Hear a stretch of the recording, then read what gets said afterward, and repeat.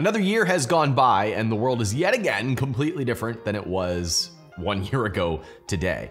And e-commerce has changed, the internet business landscape has changed, all of entrepreneurship continues to change at record paces. In this video, I'm gonna share with you a few markets that I love if you're starting a new business or looking to expand into a new area in 2022, because every time the world changes, there's new opportunities that are created. Before I share these markets with you, I wanna give you a little bit of a lay of the landscape of where we are right now, because the world has kind of moved on to new opportunities. The conversation in the last year has gone to crypto and DeFi and DAOs and the metaverse.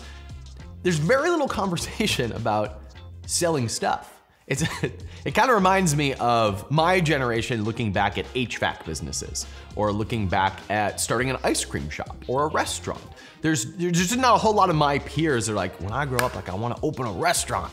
It's like, I want to sell stuff online, or I want to be an entrepreneur and I want to travel. And my kids will say things like, I want to be on YouTube, or I want to start my own crypto, right? I want to have Moran coin.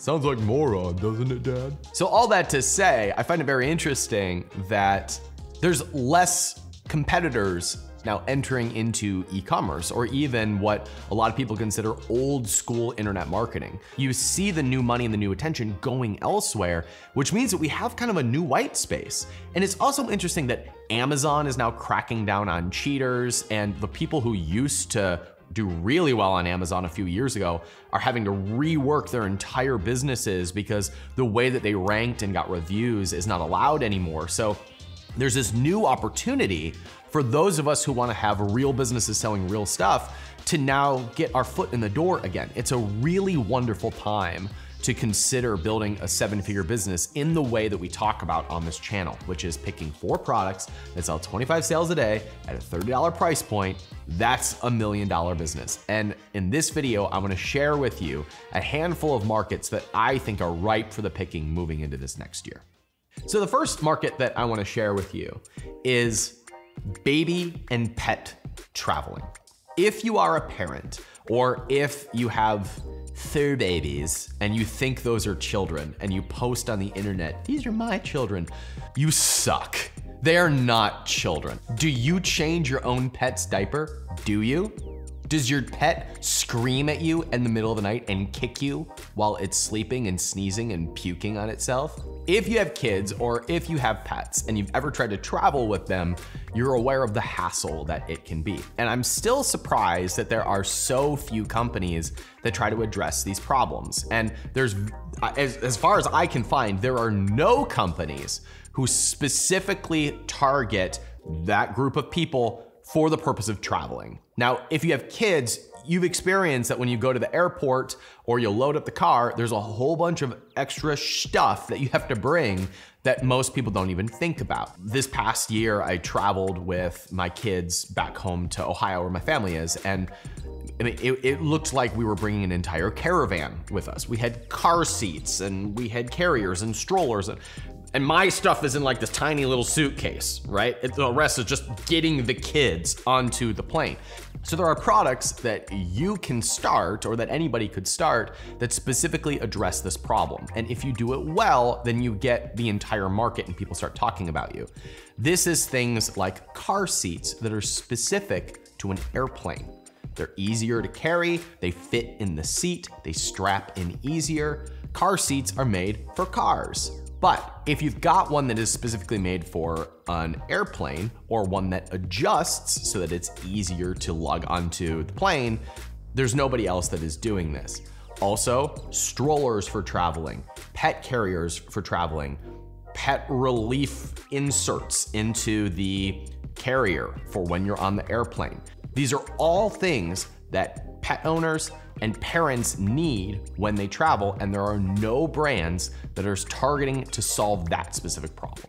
So if you do that, you put yourself in a position to easily have those 4 products that sell 25 sales a day at probably much higher than a $30 price point. The reason why this market is kind of ripe for the picking right now is because people are now more mobile because we're working from home more, and we're starting to open up our desires for And we're starting to travel more. And of course, we'll see how the next year shakes out with everything that's happening in the world, but at least domestically, people are traveling again. And those two things means that two groups of people who don't typically travel as much are starting to get the opportunity to do that. That means pet owners who used to not travel as much because they didn't want to leave their pets at home. And then parents who were like, my kids are in school and I work full time. These two groups are now traveling more than ever because there are more mobile options. If you give them the products and services that they need in order to be able to do that, you put yourself in a position to easily have a 7-figure business. The second market, what's the politically correct way for me to say this? Supplements and food brands for specific groups of people. It used to be that food brands and supplement brands targeted everybody, or they targeted specific pain points. So you had a heart health supplement, or you had a blood pressure supplement, or you had an immunity supplement. But those kind of mass market, one size fits all brands are not as popular right now. And the reason for that is because people are looking for more brands that look like and talk to who they are. And that means age groups, gender identities, that means racial groups. If you have the demographic of a specific group of people, even if your product is exactly the same as everybody else, you have a better chance of getting the attention of those groups. Even as recently as 2 years ago, you could have an immunity supplement that was made for everyone and people would buy it. But today, it's more effective to have the immunity supplement for Black women over 50. Why? Because their bodies are different and you can come up with the science and the studies that show why these ingredients are better for that group of people. Now we see this for kids, right? You have kids vitamins and kids omega-3s, but we don't do that with other groups of people. So if you're able to target specific groups of individuals and then look at the pain points that they have, you're able to carve out a space in the market that you wouldn't otherwise have. We also sometimes see this with people who are over 55. Joint supplements, heart health, different types of fish oil, but we don't do it as much for the individual demographics. And right now is a really good time to do that because people are starting to identify more with their group, hanging out in certain groups or threads with that group of people, so it makes them easier to target, easier to get with ads. And you have influencers that you can bring on board that look like that demographic, and you can speak exactly to who that target market is. So pick your person, just like I tell everybody and that I say in my book, pick your core person, choose those 3 to 5 products that they already buy, and then create the product specifically for them. And that's the foundation for your $1 million business. Next market I wanna share with you, and if I could pick only one market, it would be this one. And I'm just gonna call it the be prepared market. Last year, my top pick for 2021 was homesteading, and that means planting raised garden beds and seeds and living off the grid. Well, that is now kind of a subset of a bigger market, which is just the idea of being prepared. A year ago, we were thinking about, hey, are we gonna be at home for a long time? Hey, is the world ever gonna open up? But this year, it's more like, I mean, if you're my friends, it's like, when's the government gonna come and attack us? What's the next thing the government, Bill Gates is gonna release on us? Whew. Sorry to any of you who actually believe that. All right, but seriously, people are on edge right now. But even those of us who are not worried that the world is about to end, we're starting to think about like, hey, what is the emergency situation where we can't go to the grocery store? Like, I mean, in Texas, we had this thing called the Texas freeze. It was nuts. It was way worse than the news said it was. And we couldn't get anywhere. And it was kind of a wake-up call for me of like, maybe I should have a generator. Maybe I should have 6 months of food in my house. Not because I think the world's gonna end, but because we're now starting to see that things can change really quickly. So if you start a brand that targets that group of people, and homesteading is just one arm of it, you're in such a great position to have a wonderfully profitable business right now. So I still am really hot on the homesteading market because there haven't been a lot of brands that have targeted that group of people. But a wider market would be the be prepared business. And that's like emergency food in your house. That's generators, that's solar panels, it's chicken coops, it's farming, it's all of the things that someone would buy in the event of an emergency. And during times like this, that market explodes. And then the long-term effects of that are the homesteading market, the gardening market, kind of the offshoots of that. Those markets continue to grow. And so there is both a short-term opportunity, but there are long-term legs to this market.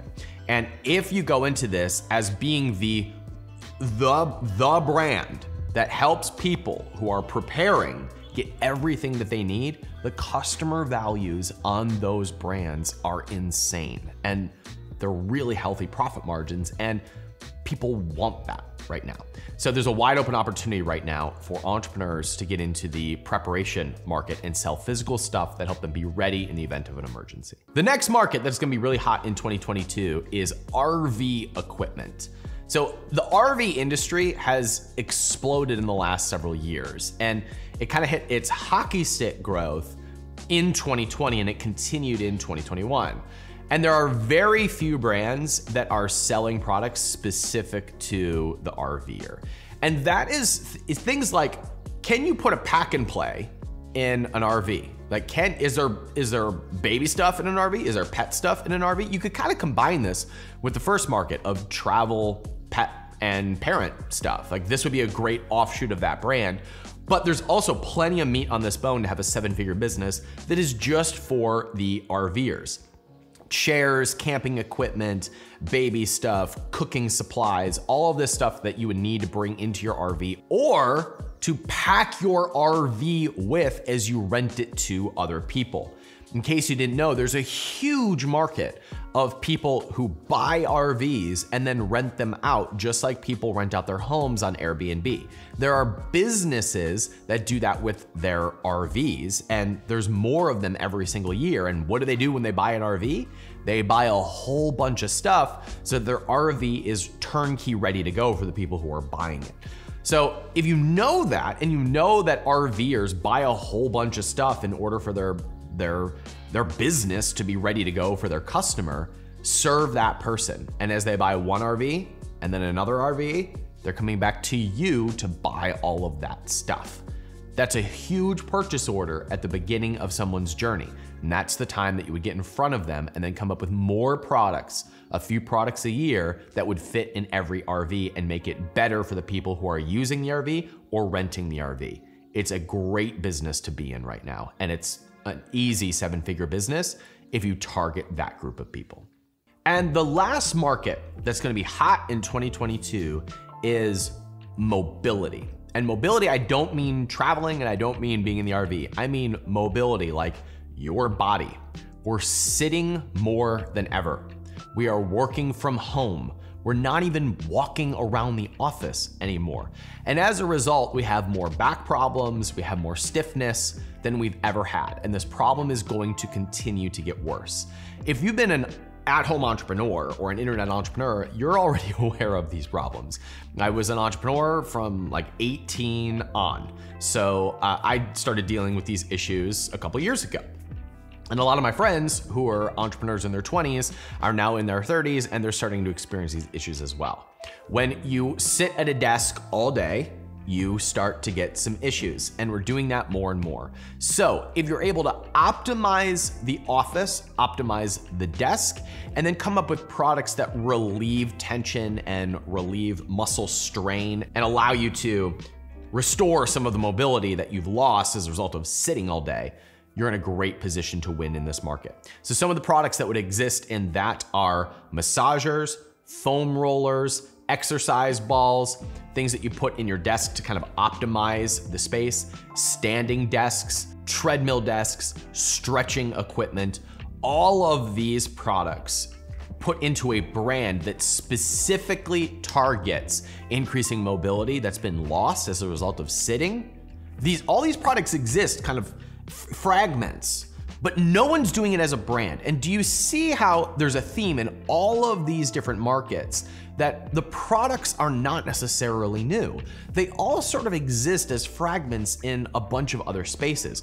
That's why building a brand is so beautiful. A brand is just a group of products around one specific person, and that one specific person has a few specific needs. And if you create or aggregate the products for that specific person, you build $1 million business. That's what a brand does.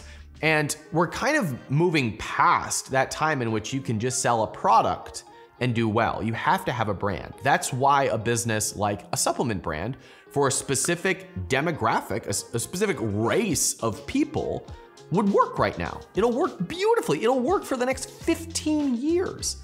Because we now want to buy from brands that represent us, we don't just want nameless products that sit on our shelves. We want products that are made for who we are, for our group of people, that stand for the values that we have. And we see that more and more right now, that if a brand doesn't represent the person that you are or the values that you believe in, they don't get that customer base. But if they do, look at Black Rifle Coffee. Black Rifle Coffee just sells coffee. I don't know if their coffee is any different than Starbucks, but it's a completely different person. And both of those brands are billion-dollar businesses. You can take a big lesson out of that in knowing that if you target the person and you bring in the products that person already wants, you're in a position to build a 7-figure business. If you're ready to start your road to 1 million, I'd love to help. I help entrepreneurs build 7-figure businesses. And the best way to do that, the best way to start, is to go through a training that we have called $1 Million Brands. It's the first training we put our students through when they join our program called the 1%. The 1% is where we help entrepreneurs become millionaires. How do we do that? We help them build a 7-figure business, and we help them invest the profits so that they have a 1% net worth. So when you're ready to start your road to 1 million, come join us inside of that training. Go through that. You'll leave with kind of a blueprint that you need to follow for your person, your brand, your products, and then we can help you build that over the next year. I'm Ryan Moran with capitalism.com. Thanks so much for watching. If you see a trend that I didn't mention in this video, let me know in the comments and we'll hang out and rap about that market's potential in 2022. Thanks for watching. I'll see you guys next time.